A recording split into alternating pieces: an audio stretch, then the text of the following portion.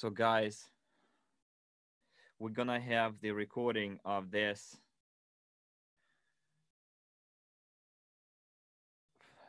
webinar. We're gonna talk about crypto economy and blockchain because we are now in the year 2020, where our product CryptoUnit will be available to anyone through crypto exchanges.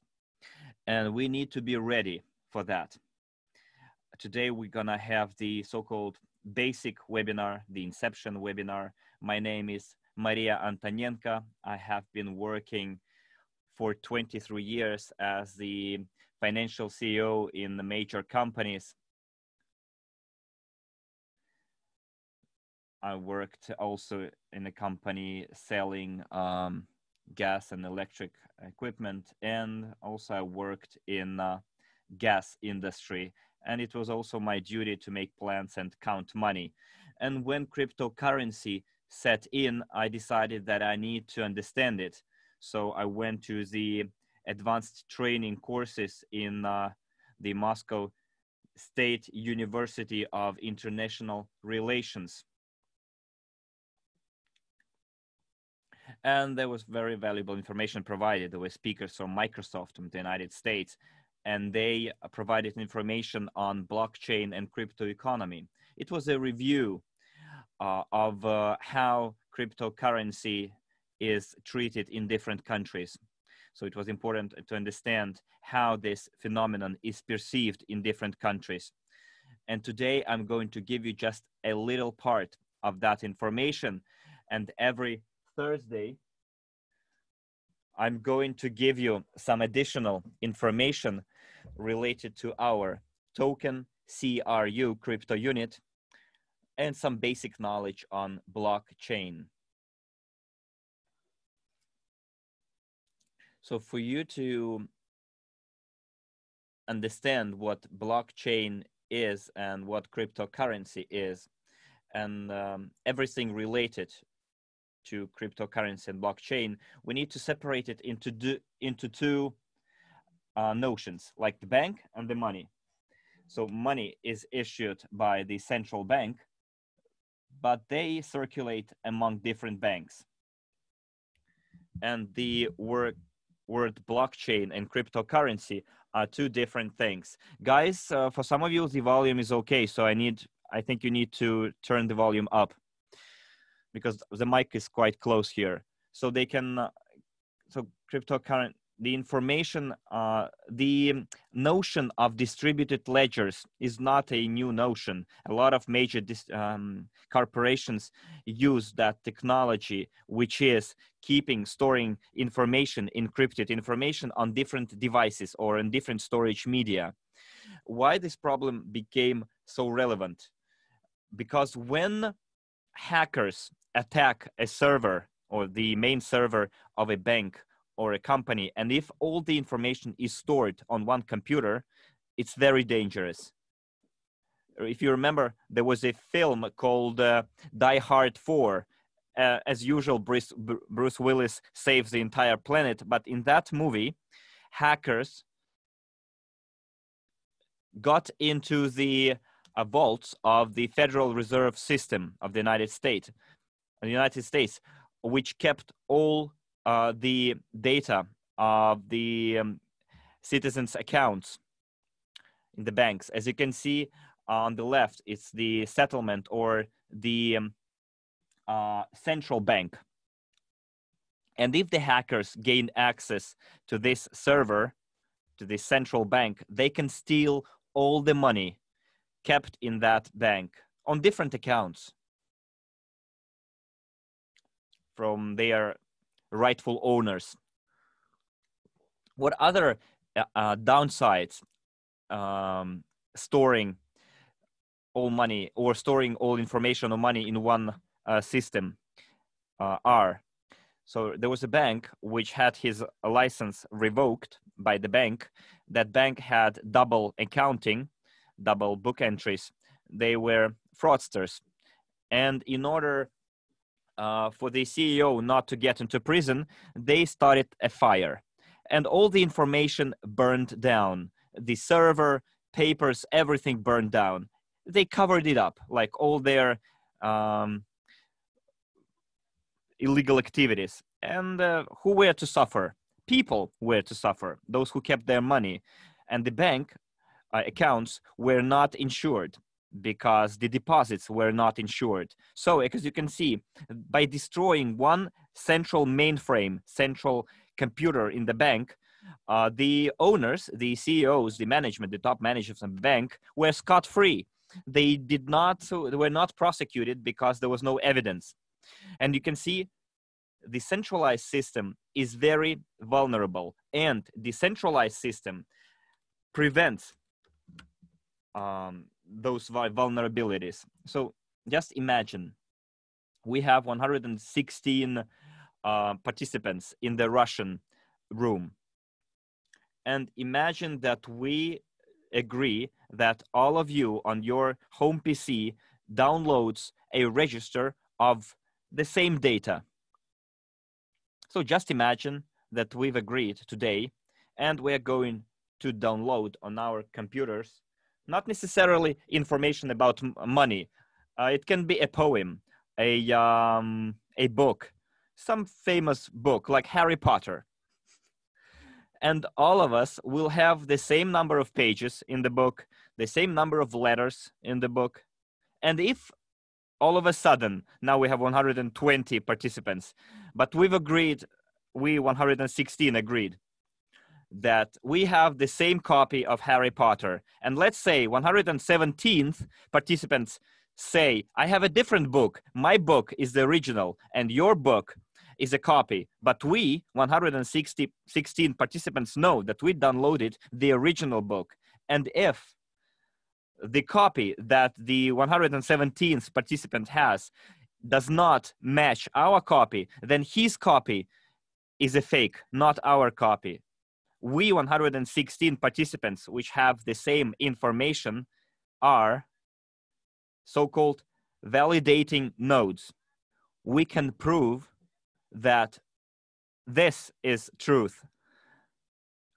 What is on our ledger, what is not in our ledger, which is not in our system, blockchain, it's a lie. You cannot manipulate data in blockchain, make a double entry like one of our Russian banks when they kept their books.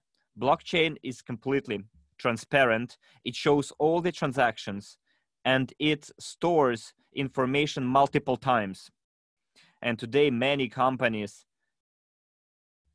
want their information to be kept in different places in order to avoid data loss. So that's what blockchain technology is all about, because it is not, blockchain should not necessarily be used to store information about money or cryptocurrency. You can keep a register of the owners of the real estate in blockchain. In Russia, there is a extensive program being rolled out, and I think other countries have it too, to move to blockchain all real estate items. Why do we need it? In order to prevent fraud with the sale of real estate. If a person took a mortgage with a collateral, with his apartment as a collateral, so when the credit is fully paid, so that the collateral, the mortgage, would be unencumbered, would be released from encumbrance by default. Let me tell you from my experience, we had a mortgage in my family, and when we paid it early, in advance, it turned out that the mortgage for my apartment was in China. The document itself, the paper, was in China, the assessment of the apartment. Our Russian bank resold my credit to another bank, and then that second bank resold the credit to a Chinese bank. And when I redeemed my credit ahead of time in my Russian bank, it took them 3 months to find my collateral paper in order to physically move it back to Russia and then give it back to me to show that my apartment is not encumbered anymore. So if the mortgage register or ledger is moved to blockchain, then the release from encumbrance will be implemented through blockchain. So as soon as you pay your credit, the flat is, or the apartment is not encumbered anymore. So it's not only about the movement of money. Guys, the slides are the ones that you see. I mean, I guess the letters inside the pictures were not editable.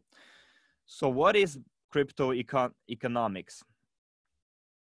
So crypto economics, I think, was born with the birth of Bitcoin, when the derivative unit of that technology came up from the blockchain technology. And today in the crypto economy, we have both exchanges and owners of cryptocurrencies and insurance companies and hedge funds, which invest their money in cryptocurrencies, and miners as well.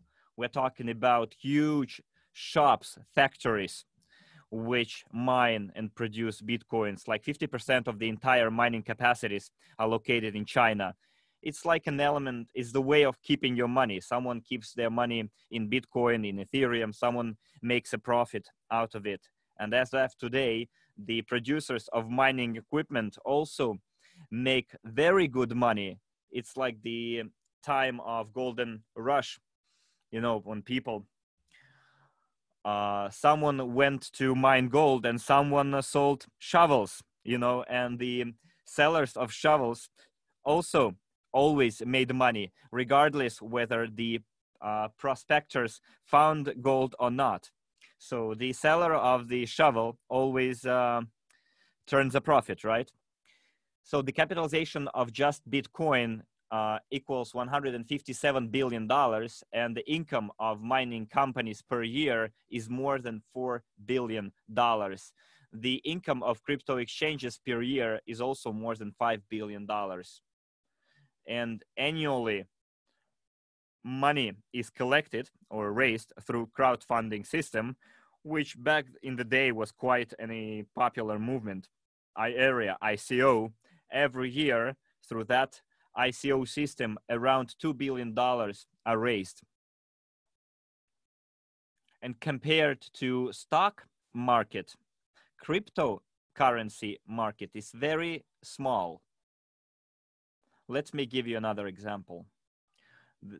One company, such as Facebook, in the stock market is evaluated at $800 billion, while the entire market of cryptocurrency, Bitcoin, Ethereum, Litecoin, equals only $300 billion. So you can see the entire market of cryptocurrencies is 2 times smaller than Facebook alone. Can you just imagine what stock market is?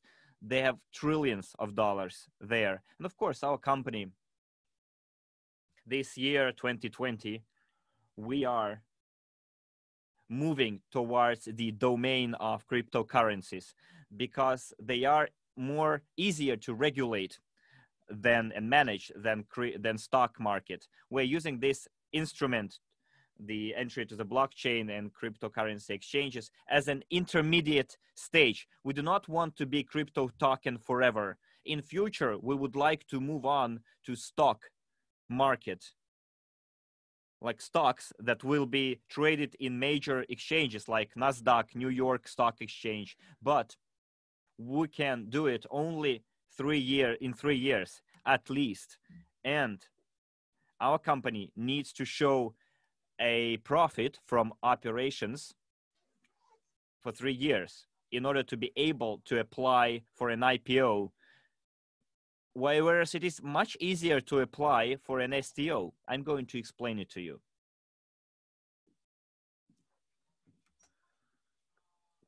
Just some background. I'm sorry for the fonts, for the letters, they're quite small. Some dates are mixed up as well, not 09, 01, 2009. They say that the crypto market value is 231 billion. because the Bitcoin went down. As soon as the Bitcoin goes up by $500, the value will be $300 billion. But Facebook's value is $800 billion. I just gave you like an idea. I guess maybe Facebook costs more too. But in December, the stock market showed a decline, and that's why the capitalization decreased as well.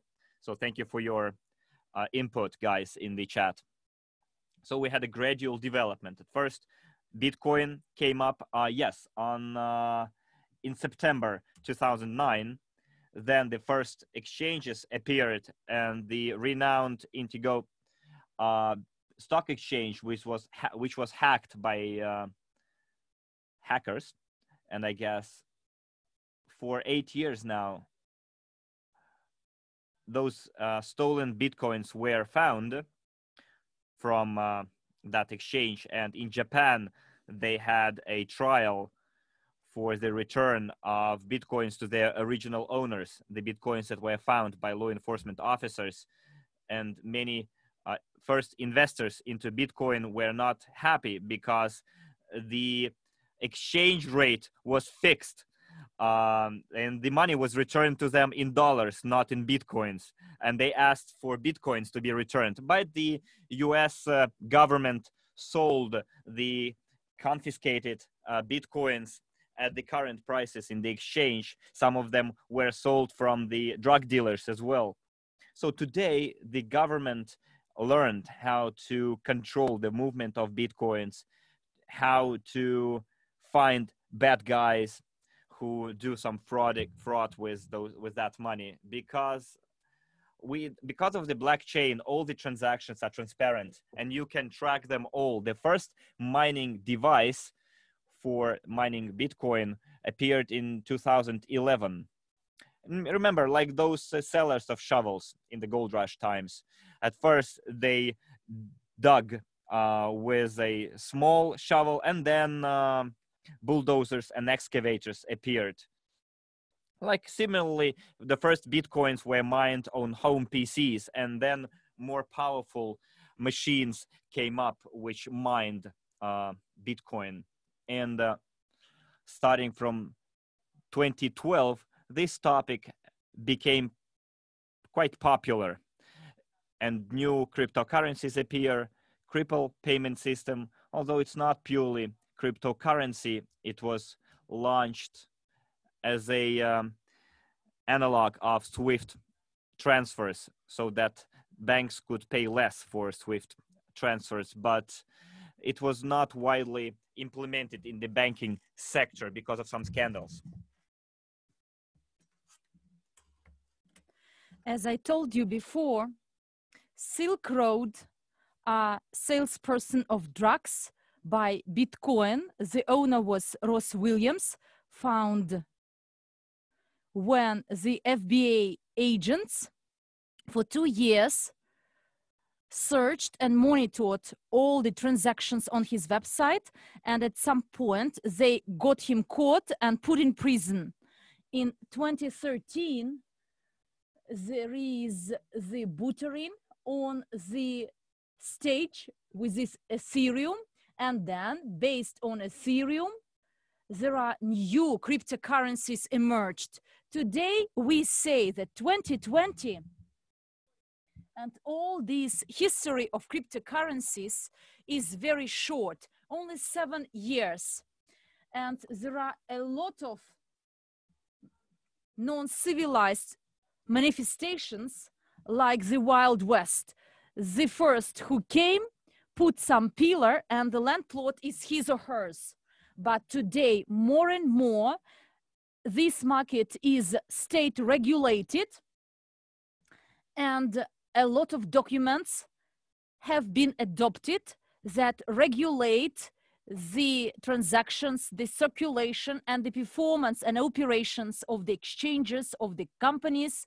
But not in every country this regulation is in place. And yes, these slides are a bit outdated. If we have some professionals who will help us to prepare updated slides for the next webinar. I will appreciate it a lot.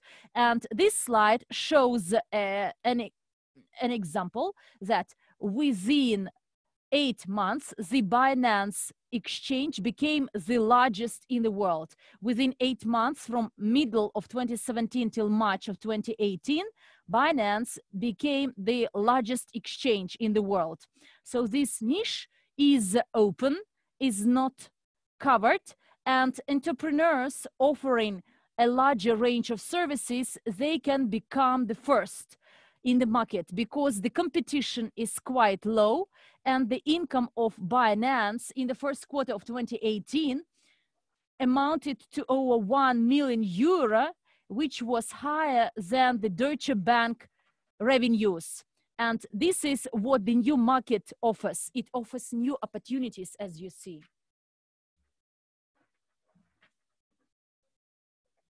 Over 300 enterprises are members of the Ethereum Alliance, and the letters are very small, but you can see these green circles, British Petroleum, JP Morgan.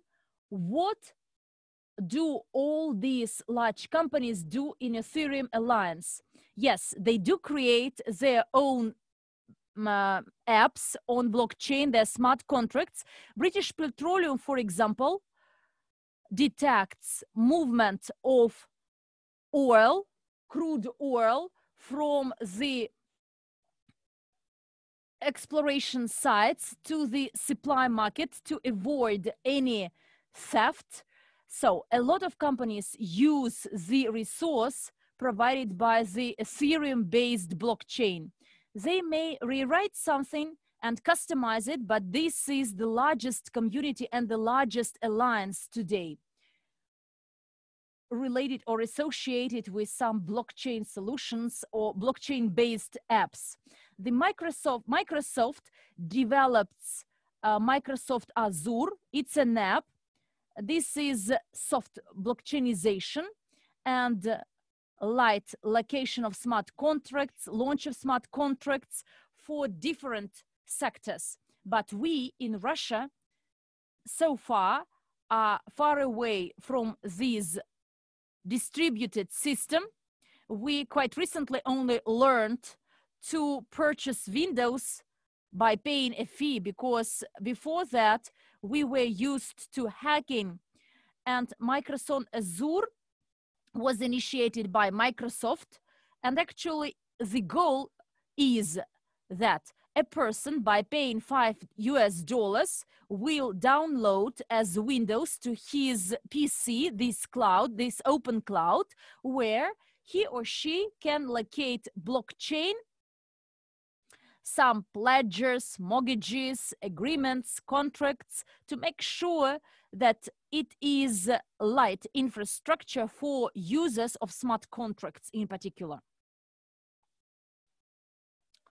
Well, in terms of different countries and how they treat cryptocurrencies, well, what you see on this map colored in green, these are those countries which already know how to regulate different cryptocurrencies or tokens, as we call them. In the US, for instance, they say that they treat cryptocurrency as similar to shares. Token securities are similar to shares. In accordance with the views of the Commission on Securities of the US, they say they will not set up a special department to regulate cryptocurrencies. We have our Securities Commission. Why this commission will regulate the cryptocurrency market there? Because cryptocurrency has some properties of a share. It is either a way to preserve the capital and multiply it, like in case of a Bitcoin. Today, it used to be $8, the cost was $8, whereas today it is $10,000. So it acts as a security because you can multiply your capital, and you can also trade and make some earning And there are a lot of entrepreneurs who disagree with this stance that cryptocurrency is not a share, it's something different. But in the US, they say, well, everything is fine. So our Securities Commission. The other countries, such as Switzerland, they actually separated the cryptocurrency regulation as a separate area of regulation. Yes, the same agency issues some permits or authorizations similar to the national bank in our country. So the regulator, which issues some licenses related to the money flow. But this is a separate agency, a separate standalone department with the experts who know quite a lot about what blockchain is, cryptocurrencies are.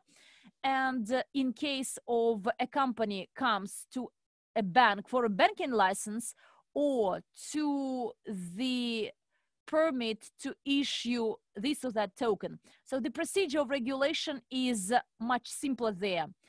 In the world, there are a number of countries that say that cryptocurrency is money. One of the first was Japan, that in July 2017, if I'm not mistaken, acknowledged that they treat Bitcoin as a means of payment. So Bitcoin, they didn't treat all the other currencies, but only Bitcoin. Switzerland say, we know how to regulate, we will separate. There are currencies with the status of shares, securities, token securities. There are cryptocurrencies, which are used as a means of payment for services and goods, token utility, and there is token commodity as well. And you can exchange this token commodity into some goods, commodities, and there is a stable token equal to money. In order to issue USDT, stable coin, you need to open an account in a bank, credit the relevant amount in euro or dollars, and only for this amount, you can issue your stable coins token. And in many countries, the government still observe the situation. There are countries that say, yes, we know what to do, and they attract a lot of investors. And Switzerland was one of the first to create the cryptocurrency valley in Zug. It's a town. And in the first year after the publication of the first law in Switzerland that specify that they receive and have a positive stance towards the cryptocurrencies, the inflow of investments into this region actually outperform all those amounts before the Second World War, where the money of military Reich and all the participating countries tended to deposit their money in their banks, in the banks of Switzerland. And therefore, this one law actually led to a huge inflow of investments and money. In our country, in Belarus in 2017 accepted or adopted Bitcoin and ICO, and at least we have some kind of law on cryptocurrencies. And thanks to this law, the Belarusian exchange is operational, which trade in digital assets. So this exchange has the digital oil, digital gold index indicators of different exchanges such as Dow Jones, S&P 500 in the digital format. Even it has a digitalized bonds, sovereign bonds, digitalized sovereign bonds. So these are the effects for this country. As soon as the country adopts some laws, it leads to the development. I cannot say the same thing about Russia. On the 28th of March 2018, the law was the draft law was published. there was the first hearing, the second hearing in May, then the third hearing. The government has been changed in Russia, but there is still no law on cryptocurrencies in Russia. And unless we have this law, many people think that cryptocurrency is prohibited. Unless there is no law, it means it is prohibited. But actually, it's not this way. If we don't have a law, what is not prohibited by law, it is allowed. There is no direct ban.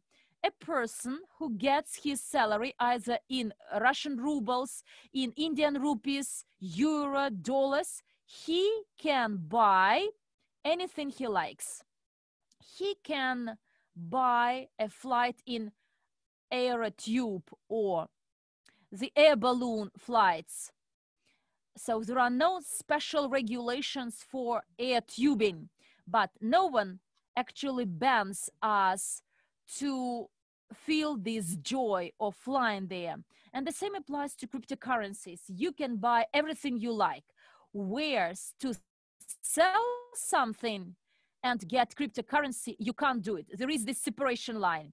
If, for example, you want in the country where cryptocurrencies are not covered by the law, to sell an apartment by getting bitcoins, or a car to get a payment in bitcoins, because it will be viewed as something fake. But in those countries where Bitcoin is acknowledged as a means of payment, like in Switzerland, Japan, or Germany, we will come to the example of Germany a bit later in a few seconds. Yes, Germany. On the 28th of February 2018, they adopted a document issued by the Ministry of Finance of Germany. They published this document, which specify that they recognize Bitcoin and other cryptocurrencies as a means of payment. So Germany treat Bitcoin as money, not as the commodity. And this document actually means if you exchange Bitcoin into euro and vice versa, you don't pay any tax, VAT, or anything else. It's equal to any exchange in foreign currencies. When we go abroad, so a person who gets his salary in dollars, if people living in Russia or India would go to the USA, they need to come to the exchange point and buy US dollars, and then take these dollars with them to go to the US. And when we exchange our Russian rubles to euro or to dollars, no one actually charge a tax. And the same applies to Germany. And when are taxes charged? So if an enterprise sells something and gets Bitcoin, for instance, pizza delivery or sales of fridges. So an entrepreneur may say, I know there are a lot of people having Bitcoin and they would like to buy my products by using cryptocurrencies. I can put an advertisement somewhere that I accept Bitcoins, but under the law, this entrepreneur should actually register this transaction in the current exchange rate of euro and indicate which exchange he used. So, and then he shall report it in his accounting books. So they need to specify that we calculate the exchange rate of Bitcoin at this rate and fix all the payments at this exchange rate. And then the taxes will be paid in euro. But as regards JP Morgan, there is another good document issued. We will do our best to share a link in the chat for you to download this document. It has over 70 pages. This is the ABC book, the ABC textbook for first-time readers, for first-year pupils who want to learn what blockchain and cryptocurrencies are. This stuff of JP Morgan spent 2 years to bring into one book, ABC book, all the terminology. And page 69 includes proposals to create the federal coin of the USA. So that meaning that the cryptocurrencies are freely circulated around the globe, but the Federal Reserve doesn't have it.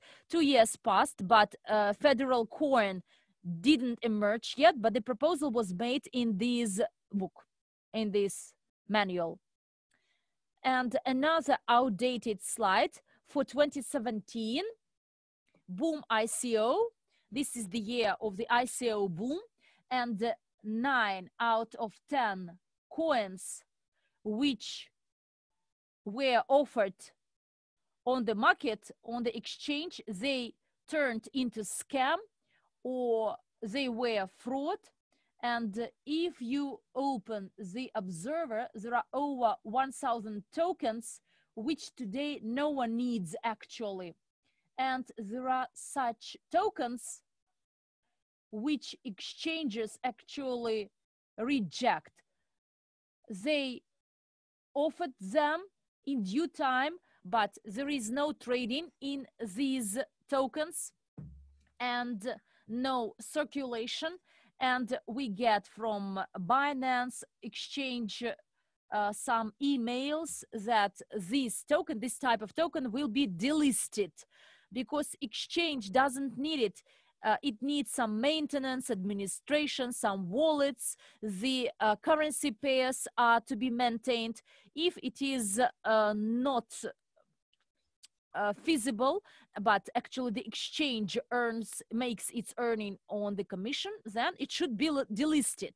Well, STO is another phenomenon which is even more younger than the crypto economics is.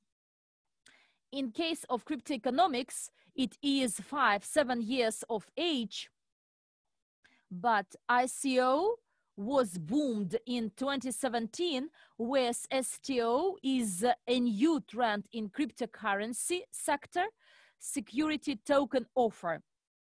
These are the companies which do STO. They do it through a regulator, not to raise some money and to hide.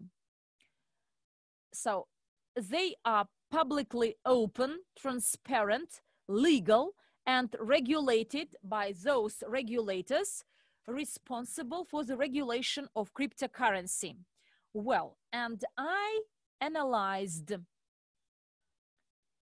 the year of 2019. There was 89 projects launched with security tokens involved. People are asking me a question that CRU is a future token, but we are gonna come to that, don't worry. What are security tokens? Let's go back to our security tokens here. Oh, imagine that a security is a security officer in a supermarket or in the bank. And you see there's a guy in black with orange letters, security. That's what our guys, well, that's what comes to our people first in mind, right? When they hear security. Yes, it's about ensuring security, security of assets, security of value. So security token are like a share, a security, a stock. So 89 projects were launched. Of course, most of those projects were launched in the United States, 25 of them. The total capital, the total amount of money raised for those 25 projects was $186 million, $0.8 million. Some of them were launched in the Cayman Islands, 7 projects, 25 million. In Liechtenstein, Singapore, and 10 projects in Germany. For Germany, it's quite a big number of projects. Switzerland, 10, and Germany, 10. Again, I would like to repeat myself. As soon as the law was adopted, which legalized cryptocurrency, a lot of activity was shown in the market. So the total amount of money raised within those projects was 267 million. Well, here again, the font is very small. The letters are very small, but we are going to send the slides to all of you guys in all the chats. So the blue segment in our pie diagram are tokens issued through the Security Commission of the United States. It's the highest amount of money raised was in the United States. Of course, the regulation system was the American one, and Switzerland, Liechtenstein, Singapore, and Germany as well here. So this scale diagram shows you in which industries those security tokens were issued in the last year, where they were going to be used. And you see the longest line here, it's financial sector. Mainly all the projects that were implemented offered a financial service or financial services. It's like the receipt of dividend income from the rent of real estate. As per point, there was this project, very luxurious real estate in Aspen. Very rich people go there, and this resort area for 130 rooms, they issued their cryptocurrency backed by assets, saying that the owners of those coins would receive tokens, would receive a dividend from the rent of the real estate. A lot of projects are also related to blockchain itself. It's the third line. Someone raised money for the development of an application. And the reason why they followed the security token is that they promised an income from the implementation of their project. And the platforms that maintain or service the STO, which is Security Times, they had 11 projects were issued. Now we're talking with Polymath. They have only 3 projects launched by themselves as of now, but they are more prone to negotiations. Dean is asking why Crew was made as a crypto system if we could go to the stock market. In the very beginning of my webinar, I told you, in order to go to the stock market, the company needs to show a profit in their accounting books from their main operations, main operational activity. Our fund is a fund of venture investments. And the main activity from basalt and gold does not yet yield a big income. It's our financial investment. As a financial director, I can tell you, as of now, it's a liability in our books because we invested money in it. But when they start yielding an income and we have an asset, then we can go. It goes to the left side of the book. Then we can go to the stock market and show an income from our main activity in the projects that we invested. In 3 years, it's gonna happen. In what platforms those STOs were issued? 70% Ethereum, 6% Stellar, 3% in some other platforms, not quite yet clear, maybe under development, and also Iroha Hyperledger. It's 7 or 11 banks united to create this blockchain, but it is considered to be a closed blockchain. Only 7 banks have access to those nodes, but I might be mistaken. It's according to the information that is available to me. 47 projects were launched based on ERC20. standard. 5 projects. DS protocol.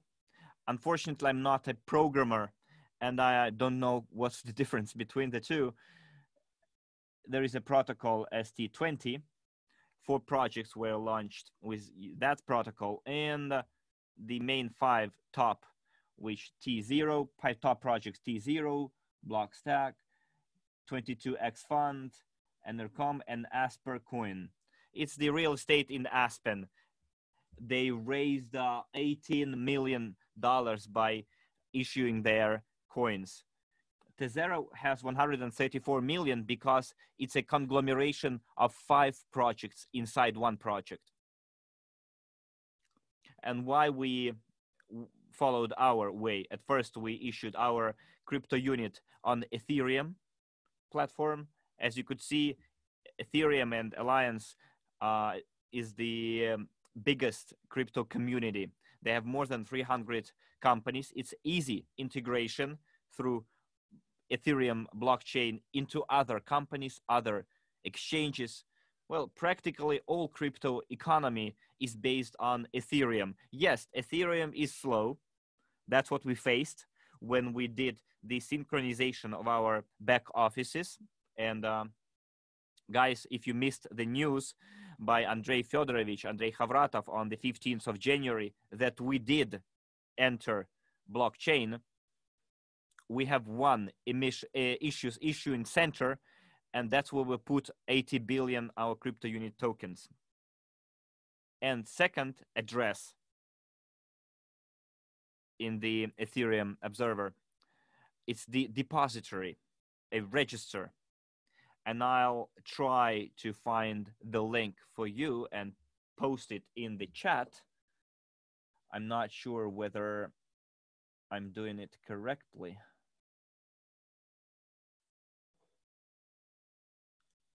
I'll try to copy paste it to you guys, but any ICO info? Yes. But you can try and look in the chat yourselves. In where 80 billion, that's the issue center. We put it there and no one can add anything there. And the second address in the Ethereum is the depository. So, Redmi, I asked your question in the chat. Let's see. So someone has 12 crypto units. So Maxime, thank you. Let me copy paste it. So if he has in Ethereum blockchain also 12 crew, those who have 400,000 crew, they will have 400,000 in blockchain. So we're now synchronizing the back offices with the data on blockchain. Where we're doing it, we now have 465,000 users. That's quite a lot. So the first wave of synchronization took us several days. And if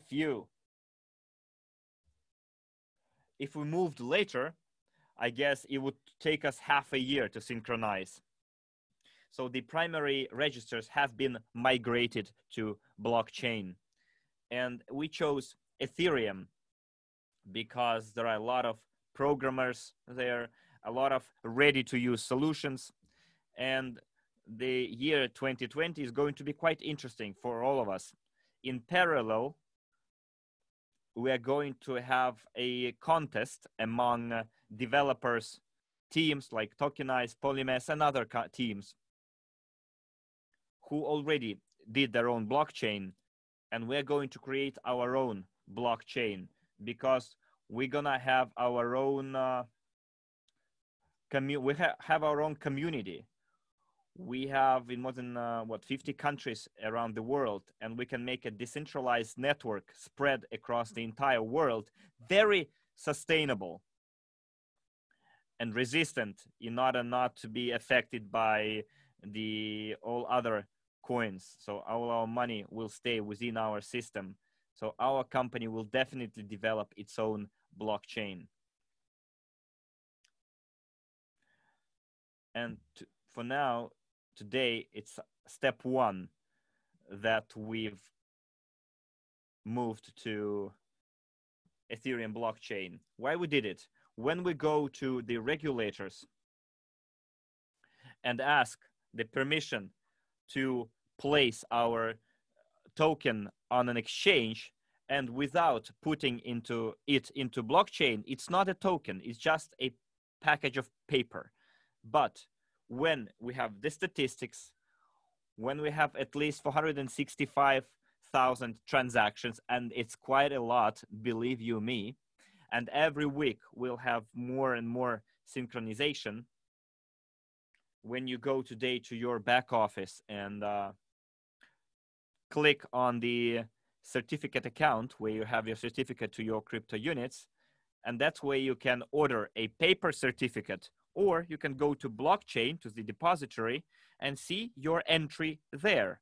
If tomorrow you buy an additional EIP and get additional crypto units, then 1 week later, when the weekly synchronization takes place, in your account, in your depository, the number of crypto units will increase.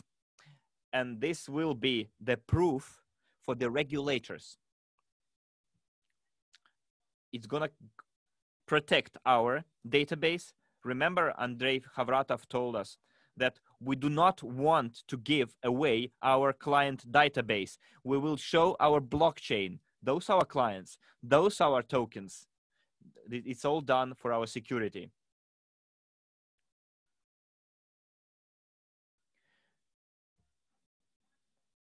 Someone was asking for the translation of slides into English, but I guess, guys, that they should be in English, right? But maybe it's an old question. So that's why I put the text on the slide, so that would be easier for the translators and for you, that the STO market over the last year is mainly the market of IT companies. Those were the projects from IT companies, the developments of blockchain solutions, and very few projects were from the real sector of economy. Yeah, but you know, some of the letters, some of the words were not translated, so you know. So there was just a few projects like Aspen Coin, which was backed by real assets. But usually it's like e-wallets, tokens, something that you cannot really touch. Our global investment portfolio, in our global investment portfolio, we do invest in the real sector of economy. We have basalt producing facilities, Sushi Master restaurants, real estate in Thailand. And our portfolio will be backed by assets. We'll have assets, and we're gonna use them to back our tokens. We're now negotiating with the evaluation companies. During the last webinar, they asked me how our assets are proved in our portfolio. At the moment, the confirmation is our costs. If we paid for the Sushi Master franchise, let's say $100,000, this is our investments. If we pay for the construction of a basalt producing factory, $1 million, those are our investments. It's called the actual cost method. And our portfolio can be evaluated based on our costs, on our financial investments. But what the financial evaluation company does, they evaluate the future of your investments, the potential income that your investments can yield. Let me give you a good example. A lot of you guys were in Technopark, in Marina Gorka, in Minsk. And imagine that 5 years ago, it was just a bare piece of land. Nothing on it. Waste. And maybe there was a road and a couple of electrical pillars. So what was the price of that land 5 years ago? Peanuts. Very little. Then 5 years passed, and now we have a test field there. for the certification of new transportation, techno park, and it costs millions of dollars now. Similarly, our real estate in Phuket. Yes, we have a land plot there which costs not much today, like, I don't know, $1.5 million, $2 million. It's a bare land. There is a motor road, electricity supply lines, but we have a project. The design of the hotel, how the villas are going to be located, and the project design was given to you during the reporting webinar. And the evaluation company will not look at that land and see it simply as land. They will see that in the adjacent territories close to the road, on the other side of the road, I was there. That's why I'm like telling you like this. I saw it with my own eyes. In the neighboring plot, in the neighboring area, a foreign owner, I think he was a Canadian or a Swiss guy, he built villas already there. And every villa is sold at $1,200,000. So if on your neighboring territory, 70% is already sold, one of the owners of a villa is our Russian tennis player, the Wimbledon winner, Kafelnikov. So I guess he used the prize money to buy himself a villa for $1 million. So since this real estate on the neighboring territory is already sold $1 million per each villa, then the evaluation company will count the number of villas that we're going to build and will give us a prospective price. They say, today you bought this land at $1.5 million. In 2 years, when you're going to build your hotels, this entire complex will cost $30 million. And this document, the evaluation certificate, will be used as a basis for our portfolio. So the value of our portfolio will increase several fold because we are going to be certified and evaluated by evaluation companies. And when we're done with it and when we finish it, then we are going to go to the regulators to ask their permission to enter the exchange, because our CryptoUnit token as a security token will be confirmed not only by actual costs, but also by the results of an evaluation performed by the evaluation company.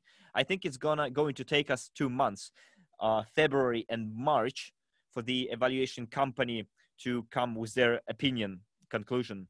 And as soon as we receive the evaluation report, which will be used to back our portfolio, then we're going to enter the exchange. Another question people asked me, who else is going to need our token except us?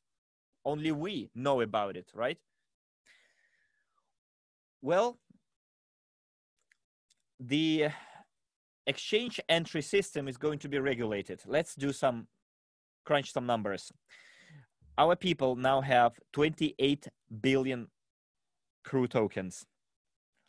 The company will allow the sale in the exchange only of 1% of all tokens owned by people. So let's take 28 billion. Let's take 1% from that amount, and we get 2.8 million tokens or billion tokens that will go into the exchange. If the price is $1, then it's going to be only $2 million. If the price is lower, then it's 10 cents or 20 cents, but $280,000 is really small amount. And the market will simply swallow those tokens, and their price even won't have time to decrease. Because the system itself works in such a way when the exchange promotes a new token, because the exchange wants to earn on the commission fees.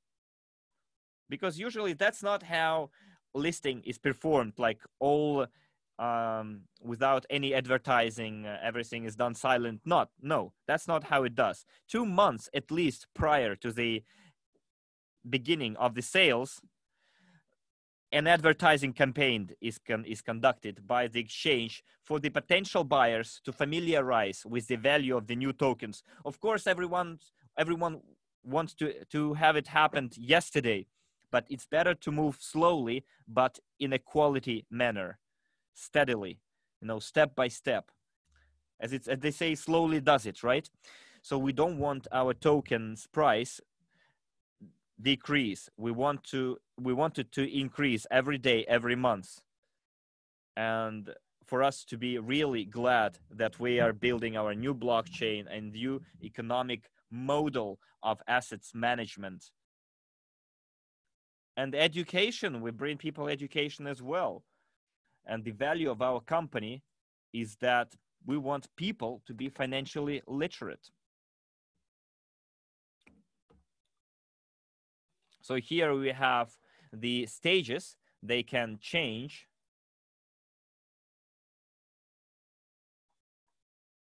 So the first stage we did on the 15th of January, the synchronization of tokens with the data on blockchain with the data in the back office.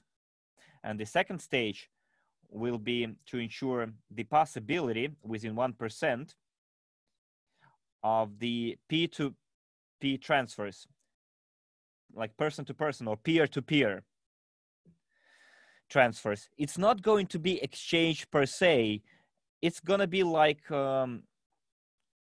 bank transfers, in between relatives or friends, like, for example, or our internal interchange systems. I can say, like, look, transfer 10,000 to my bank account in Alpha Bank, and I will transfer 10,000 to your account in Sberbank, because I don't want to go and look for an ATM and withdraw cash. I can ask someone to transfer the money, and then they transfer some money back. So it's like peer-to-peer transfers. It's going to be implemented in the nearest future possible. Then we're going to have our own blockchain, which will take also 2-3 months tops. Then we'll launch our security tokens and utility tokens on our blockchain. Then we'll have active development of a network of partners with the ShiCard system. We're gonna connect entrepreneurs into our system, which will readily accept our unit for payment. And then we'll have the security token market launch. At which exchange? I showed you before that some platforms that trade in STO issued tokens. Quite probably we will consider 2 exchanges at once. For Russian speakers, we will consider the capacity of the Belarusian exchange, but we have some data that Kami is flown quite easily to Belarus, but with some challenges to outflow it back. So therefore, if you have large packages, you'd better not trade in the Belarusian exchange, because you will have to pay taxes, because immediately the Belarusian exchange shares the information with the Russian Federal Tax Authority, or one of the largest platforms where STO issued tokens are traded. This is securitized, but if we take the approach through Switzerland or Russia, through Switzerland or Germany, it will be the European platform. It not be the Binance, because token securities may not be traded there. Otherwise, they're not listed, because otherwise they will be regulated by the regulator, subject to a license like the stock exchange. They will not, it won't be the cryptocurrency exchange like CRU token, but they will be those exchanges that trade in digital currencies. And late this month, we plan our own exchange, launch our own platform to trade security tokens, because we will have different things for basalt, for gold. So the whole year 2020, it will be the year of abnormal, unbelievable news. And I believe that the popularity of our security token in the network on the web will increase, improve with each stage. Well, Leonid is asking a question about nodes, how much they will cost, what will be mined, world crew or points. Dear friends, you will learn about this. There will be nodes. You will have the right to delegate your tokens. Alexei says it correctly that there are nodes free. Why should we pay? Why are they paid? So free nodes, this is a different story. Well, when you say that nodes are free, it is called a delegated crew for stake when the owner of tokens either keep it in the wallets or donate their tokens to nodes, to those who have the devices, the machines, these boxes. If a person has no PC, but he wants to get a reward as a validator, then he will select what to get better, either a PC who will be continuously 24/7 operational, and there is a risk of overheating because the video card should be cooled, and there is a ventilator which needs to be cooled, and there is another device with no ventilator. It shouldn't be cooled. So this is the option for an old lady. She buys this device, plug it into the socket, and on the screen she will see her mining or validating. So this is a voluntary decision of any person. No one forces you to buy anything. If you do not feel pity with your PC at home and you are ready to consume enormously the power, the electricity, and all these dashboards, and it is functional 24/7 because you will never turn it off, this is your choice. So there will be a wide choice, and different options will be available. Hopefully, Alexei, I managed to answer your question. Yes, you did. Thank you. Well, there will be at stage 8 exchange between crew and unit, and other way around. So not mandatorily all these stages, because these stages may have some intermediary sub-stages. As soon as we validate our assets and go to the exchange for STO, then in parallel we can submit an application for IPO. We will be screened. There is such a procedure. We will be in line for screening. There is a procedure when a company is registered in NASDAQ exchange, but they have nothing to submit, no balance sheets, no good records, no good history. But NASDAQ simply puts the company in a register, and there is such a phrase as the time of maturity of the company.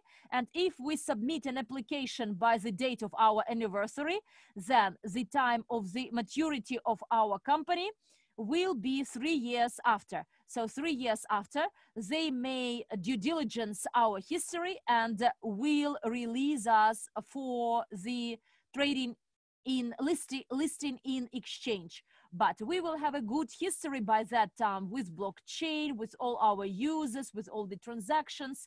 Gradually, we will capture the world. Well, I want to wish you, actually, the date is not correct, December 2018, when a new Lexus RX 200T cost me only 3 Bitcoins. there were such excellent times. And I believe that Bitcoin today is a great chance for everyone to realize all our ambitious goals and dreams. And I am thankful to the participants of the initiative of the activist group who actually continuously send me some updated information, because one person may not capture everything, and we have a large group of activists and people, different developers send me a lot of data and information, and therefore we work almost 25 hours a day. And therefore, dear friends, if you have any questions in the tag questions, I see one more question. Which cold wallet for cryptocurrencies should I buy and how to use it? Well, a cold wallet is the one which is not connected to internet. It is on your PC, on your smartphone. This is a small USD card, like memory stick, and generally the wallets are Leginana, purchased from France, but actually we found out one vulnerability of these wallets, or weakness of this wallet. As soon as you get this Leginana wallet, you open a box and you see that the guidelines has some secret code which later on can restore the access to your wallet. And we see that if these words are typed by anyone, it means that they could be stored somewhere. If everything is done appropriately, then the production of this memory stick should be done. It should be produced in one place, but the guidelines should be printed in another place. Well, personally, after seeing this paper, I don't use this wallet. It is still in the box on a shelf. Yes, I have some investments, small investments in the cryptocurrency and PPay wallet for Bitcoin. Well, there is another question I see. A second, please. Where is the question? Sorry, yes, she said Leginana. Yes, my slides were in English, although they were translated into Russian by using Google Translate, and they were in a hurry. And please neglect mistakes and errors. Alexander is asking whether it will be possible in May, December to buy 1% of crypto units at the exchange. Well, actually, this is our intention, but we'd better not hurry. Nadezhda is asking, which wallet is to be used to store cryptocurrency? Well, you know,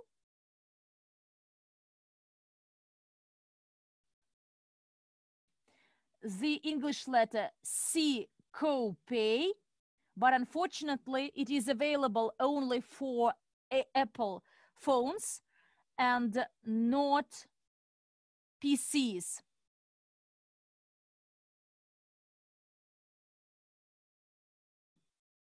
So there is BitPay and CoPay.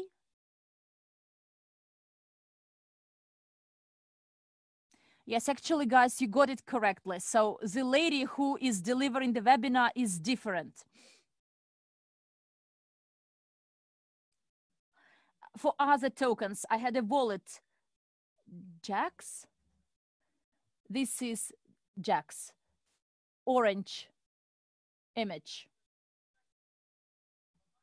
Because this wallet also has some words, you need to take note somewhere.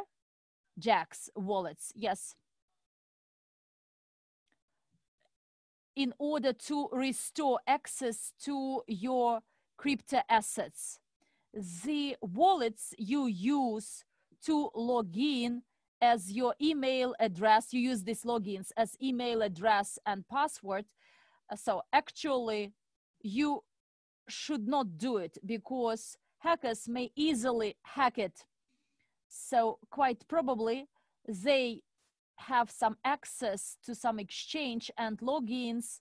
So actually they can purchase a SIM card with your number, and texts are received by them.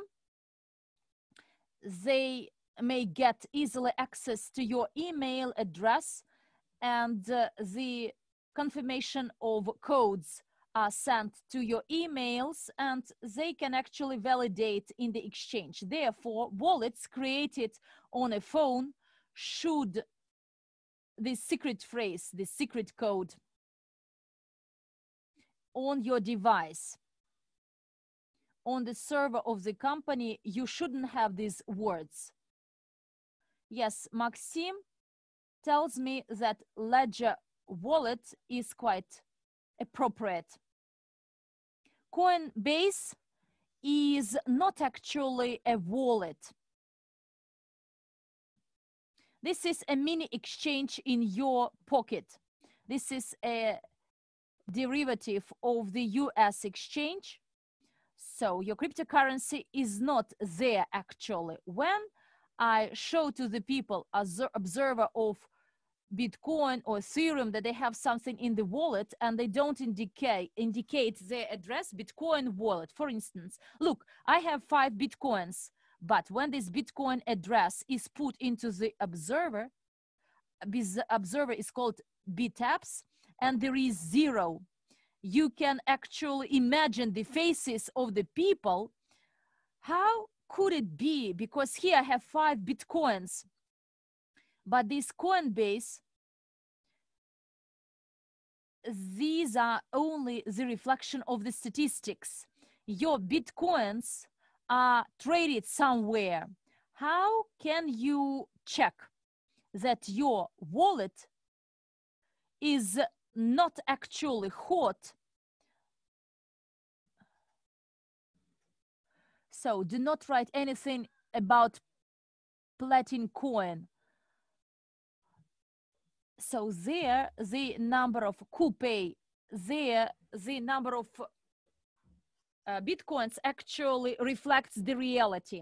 No one stole Bitcoins there. If you use any wallet, I don't know about all the wallets because there are thousands of them in the world. You take the address of your storage of Bitcoin or Ethereum and put it into the observer, and you see if there is 0, then your wallet is not cold but hot.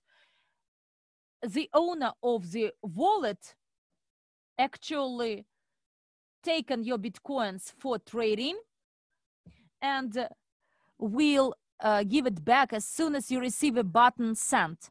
And there is a difference, always a large difference, when people send Bitcoin from Info, and I do it from Coupé. Yes, there is some confirmation of the network. For Bitcoin, it could be up to 30 minutes, but today is not the December of 2017, and the load on the networks is not large, and Bitcoin is sent very fast. But in case of Binance exchange, when you want to withdraw it, why it is so slow? Not because of having no money, but it needs to save up on the commissions. It gets all the applications, and through one transaction, a register or a ledger of the transactions, but the commission will be paid only once. If you have the root ceiling is downloaded, actually you can send Bitcoins to 10 of your friends, but the commission will be paid as if you made only one transaction. Therefore, exchange can calculate money well. It accumulates thousands of applications a day and then send them out. Well, I see another question. They said that we will be able to sell 5% of the total number of crypto units in the nearest time. Well, guys, we decided that it will be only 1% because we need to test everything. If everything goes smoothly and all these transactions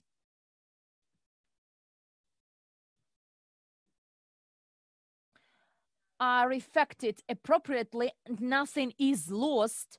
And again, this is for your security and safety. Some may have some large packages, particularly those who made their purchase at early stages. They may have several millions of crypto units. And if they send to us 5%, this is in a large amount, or if something is trapped or lost, or he forgets his password. So we need to do everything gradually, step by step. So if everything goes smoothly, we will expand this. We will not limit and restrict you. I know nothing about Virex wallet. I've never used it. Well, again, I repeat, you can check its reliability by taking the number of your address, blockchain address of Bitcoins or Ethereums, the observer, or blockchain info. You put your wallet there and it will show your balance. And if the balance in the observer does not meet what you have in IREX wallet, then you need to take everything away from there immediately. You can actually test any wallet whether it is cold or not.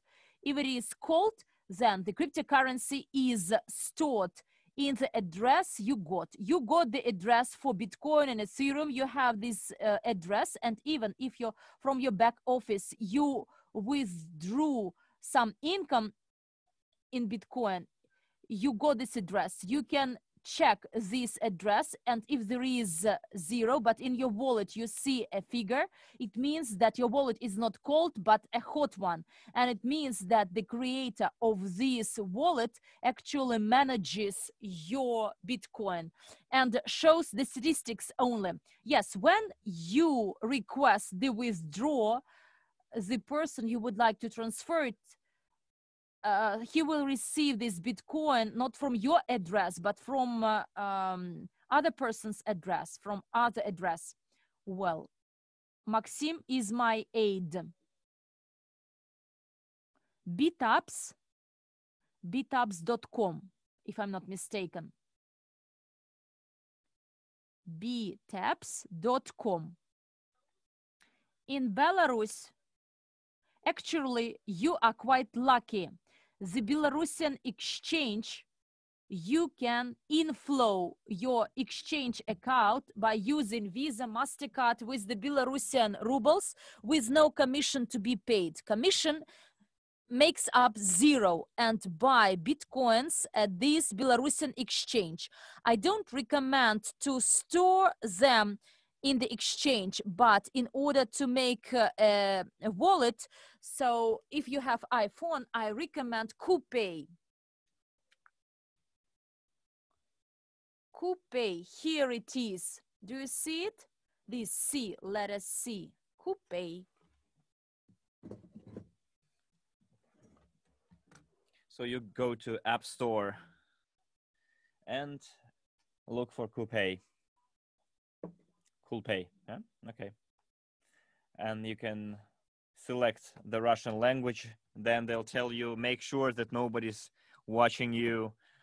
Then prepare a piece of paper and a pen, and there will be 12 or 18 English words, and you need to put down those English words in the order that they appear.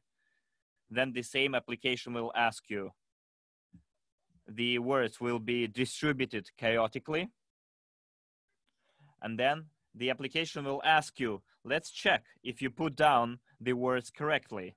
And then you put the correct order, and your wallet will be created. And then you need to keep that piece of paper in a very secure place, because you shouldn't forget where you put it. Guys, I've been such a long time user of iPhone that I don't even know what to tell you about Android. Let's see there is a CoolPay for iPhone and BitPay for all the rest. Although Maria says it's CoPay, it's maybe CoPay or not CoPay, I don't know. Well, and then there is also a BitPay as well. Yeah, CoPay, not CoolPay. Yeah, that's Maria spelled it as CoPay. CoPay.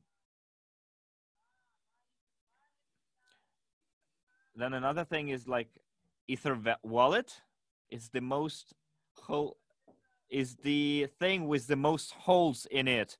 So many people are lost. It's my easy wallet. Though so many people who lost their money with the my easy wallet. It's the most glitchy and bugged thing ever. If you have anything there, take it all away and put it anywhere else.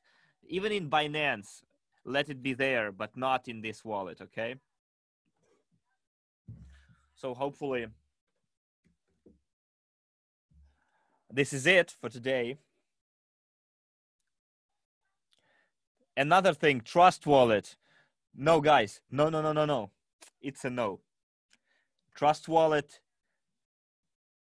is literally a nightmare. Where did you come up with those wallets? Come on.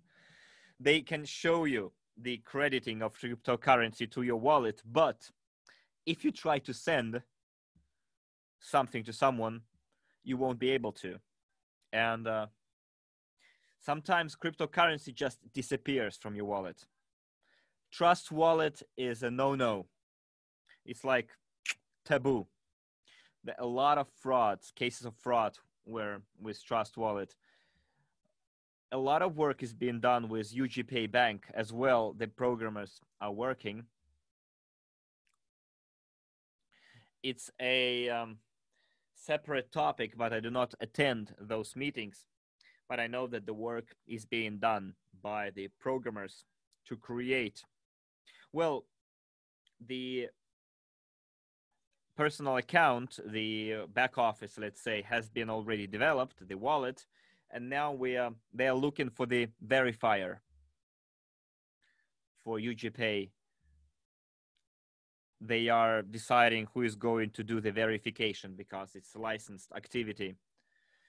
When there will be money from Sushi Master credited as profit bonus, well, we need to wait at least 5 months for the payback period. We need the initial investments to ensure that the payback is received, and only then we'll have net income, and part of that income will be credited to your accounts as a profit bonus. So we need to wait. It was just opened recently. So guys, I think we should call it a day. Another question is, why Ethereum, not Bitcoin? I guess you missed the beginning of the webinar, right?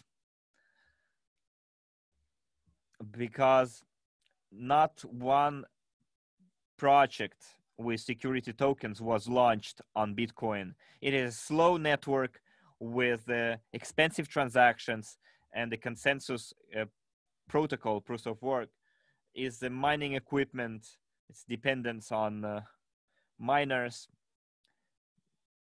Proof of work was not even considered as an option. Well, friends, thank you everyone. And till we meet again,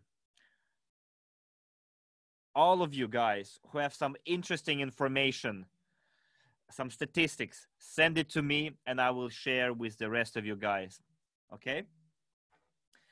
See you next time. I'm going to switch off. Hopefully the interpreters will follow suit. Bye-bye.